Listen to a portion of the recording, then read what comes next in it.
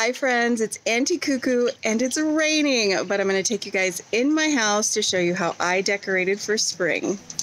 So we'll start off here in my kitchen where I decorated my little hutch in a black and white and lemon theme. For those of you that saw my Valentine and Christmas tour, you'll recognize this picture frame. I always switch out the fabric that's in it instead of photos. And that's the little wreath I just recently DIY'd. Above that, I have two clearance vines. I just felt like that sign was too white, and our walls are also white. So I put it inside of my clearance tobacco basket from Hobby Lobby. And I think it looks really cute over here. Up here on top, I always have a little lamp. It gets really dark in here at night. And I call them little tuna cans. They're just little galvanized tins with lids from Hobby Lobby. Some of the Dollar Tree greenery. And that bakery crate was a clearance find at Michael's. My DIY topiary. And this little picture I picked up a few years back at Ross with a thrifted crate. Moving down to the first shelf, you guys will probably recognize a few of these things. I like to reuse all my decor over and over.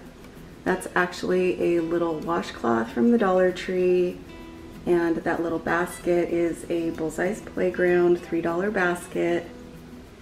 This picture was thrifted maybe a year ago, and there's my little DIY pedestal. Couple more clearance and thrifted finds, and some greenery in my picture from the Dollar Tree. Moving down to my second shelf, this is all stuff that I either had or the little fresh sign I just recently DIY'd. Now, I get asked all the time about this little white house. That was a galvanized house in Bullseye's Playground over Christmas. I did a DIY on it and painted it, removed the snow. I picked up some lemons on Amazon and just a few little knickknacks that I have collected over the years. These are my little measuring cups that I use. I got that at Ross. And this is one of those candle holders for the tea lights from the Dollar Tree. I just removed that portion and filled it up with some lemon heads and added the little fabric. That large galvanized house was a clearance after Christmas find at Target. And that's pretty much it for this little corner. I just like to decorate the top portion of my hutch. Because we use the bottom portion, I have all of our cereals and oatmeal for the morning down here for the kids. Keep all my wax melts in that drawer, and cake plates and parts to my blender down there. I've been asked a lot lately about this cupboard. So this was a piece of furniture we picked up on Craigslist probably 5-6 years ago. I painted it teal and it was in my daughter's room for a long time. And when she outgrew it and no longer needed display for her toys, we went ahead and I painted it and brought it in here. So now I'm gonna take you guys into the living room, and I decorated in a completely different style in there. On my entryway bench, I just switched out my pillows and pillow covers. I wanted to do a lot of black and white with a lot of green in here. So if you saw my Valentine home tour, this looks pretty familiar. I did switch up just a few things. I wanted to do sort of a messy gardener's shack look for my spring decor, and I pulled out a lot of things from my garden and just things I had on hand that I thought would work together.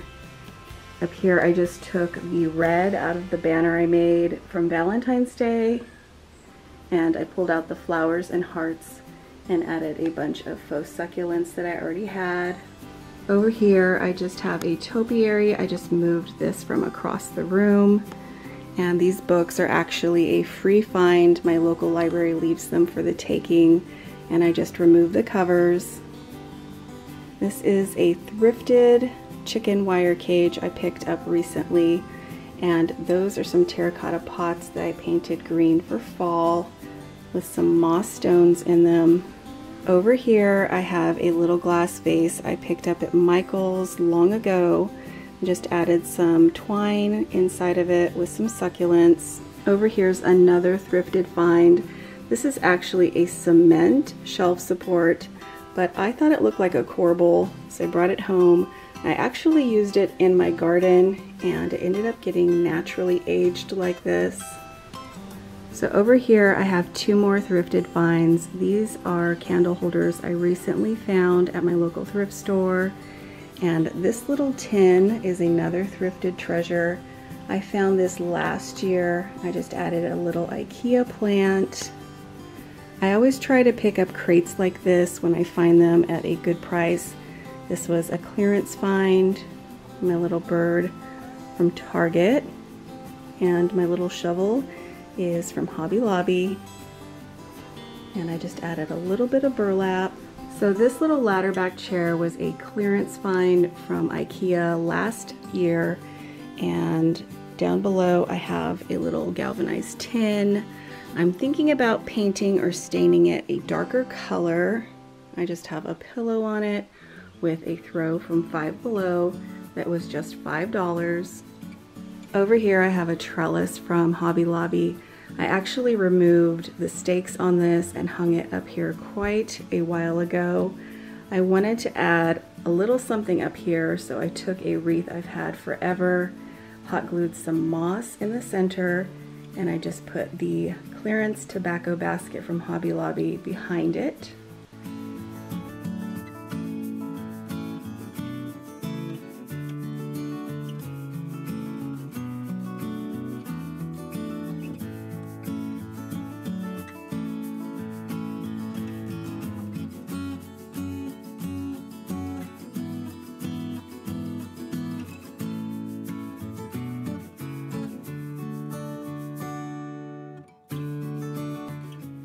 Above my entry bench, I decorate a shelf that is pretty high. We have really high ceilings.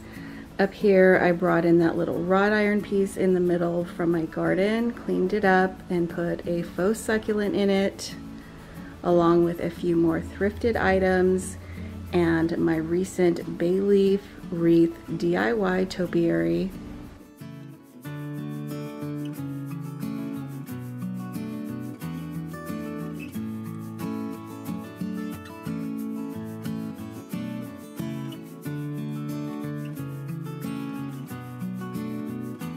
Over here, I added a couple of bows to some topiaries from my 99 cents only store, my home sign that I just DIY'd, and a few of my little wooden houses. This is kind of our catch-all area right behind the door, and I keep a little galvanized tin on it for all my sunglasses and keys. Over here is our little shoe chest from IKEA. We just added the little wooden topper. This is a planter that I put some succulents in that I picked up at a thrift store. That little decorative piece was a clearance find at Hobby Lobby. And this is a planter I picked up at a thrift store. Just turned it upside down and added the wood on top. And welcome to my office. This is where I often edit a lot of the videos that I make. I just do a little something back here, and I added some ribbon to a boxwood wreath I already had, and I just took some flowers from Hobby Lobby to add to it, make it a little bit more like spring.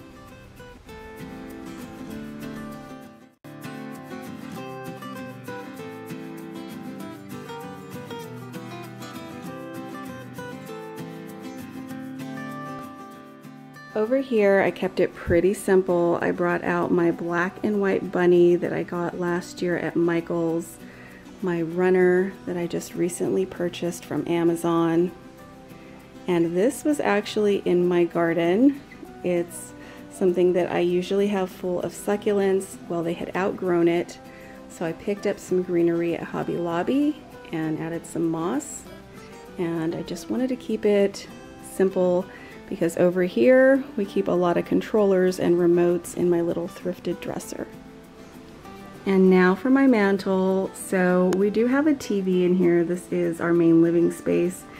Behind it are always wires, so I'm always trying to figure out how to hide them. What I did this time was put this galvanized container from Ross into a thrifted magazine holder that I painted black. And this is actually a garland that I just kind of threw in there. Over here is kind of my inspiration for everything. I wanted to do a lot of books and wood tones and plants. So this is another little vase from Michael's, a little wreath, this little garden container I picked up at Ross a few years back with some greenery and more free books, and I have it all in a tray from Target Dollar Spot during the fall. Lots more greenery from Hobby Lobby, and there's my new scoop from Hobby Lobby with my little spritzer from Target Bullseye's Playground, and just a few more things that I threw together.